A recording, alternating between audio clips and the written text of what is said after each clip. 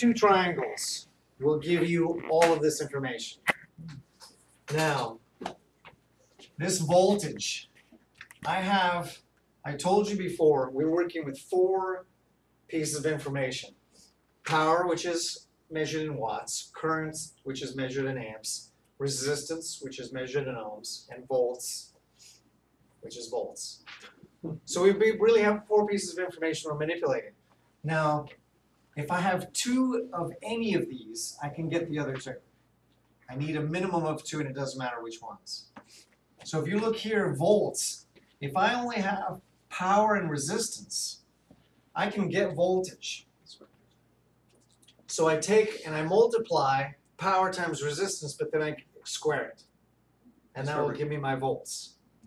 Now, you can do the same thing with these triangles. If I have power and resistance, I can go up here. Let's see. Is it going to prove me wrong?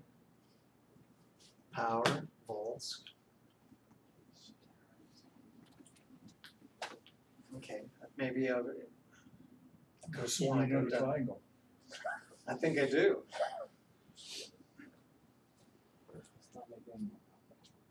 I probably picked the worst example. What I was really expecting to be able to get one of those values on one chart and then come over to the other chart with that value and get the fourth one. But that throws me off. It seems like the problem is because the power wheel's got four variables and the triangle only has three. So how do you get the?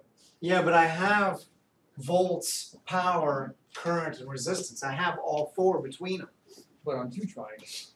Yeah, so let me see if this one works. Power, volts with power and current. Let's try. Let's see if we can get resistance. See, right here for resistance, I've got volts and current. I've got volts and current. Let me do one with power.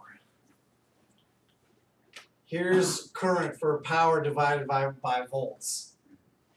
That one is a given. What I was trying to get at, and I've done this before, is if I need resistance and I don't have enough, if I'm missing volts or current, I can have power and current and get volts. And once I get volts, I have all three. This was the example I was really trying to meet. If I have power, if I need resistance, but I only have power and current, I don't have power over here. So I can use my power and current to get volts. Now I have power, current, and volts. I have three pieces of information. Now I can come over to this chart, and now I have volts. So I just divide that volt by my current, and that'll give me resistance. And I really thought that I could get all of them with those two triangles, but apparently not.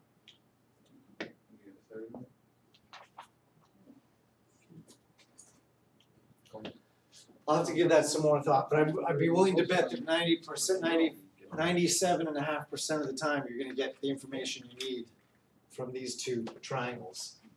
So just to go through this chart so it's not a total mystery, to get power, I can do volts times current.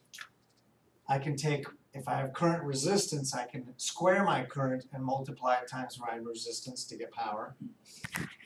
If I only have voltage and resistance, I can square my voltage and divide by resistance. That's what that one is. Volts divided by current to get resistance. Volts squared divided power will give me resistance. Power divided by current squared will also give me resistance. I think that pretty much here's power divided by resistance, and then that answer is squared will give me voltage. So what situation would you want to use power times resistance for?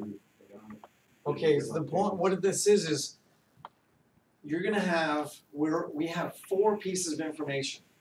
The power, current, resistance, and voltage. And there's going to be times, in fact, almost every time, where I'm only going to give you two of those. And if I have power and current, I can figure voltage here. If I can't figure, well, that's current. I can't Yeah, if I have power, I have power. So the point is, any two of those, whatever I have, if I only have current and voltage, I can get resistance.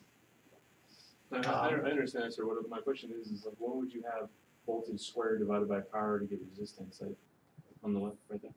Like, what would you have? If I asked you to give me resistance, the only information you had was Okay, the volts and the power. And if I wrote it on the board, okay, I know how many volts there is, and I know how much power this is, but I don't know how much resistance. You can get resistance from those two values. Versus your triangle, you can't.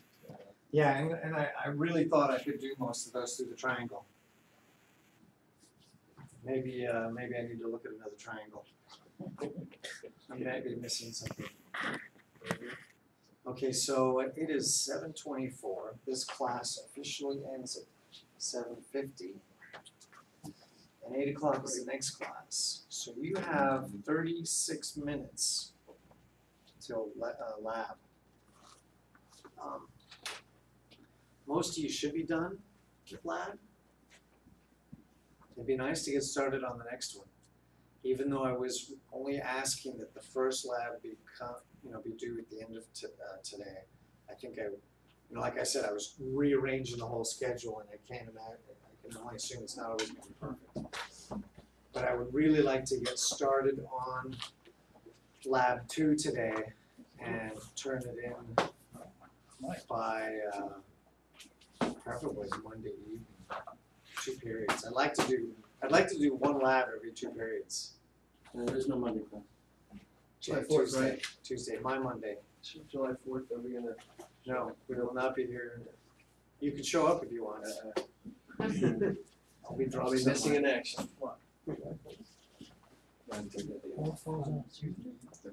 Yeah. Okay, so,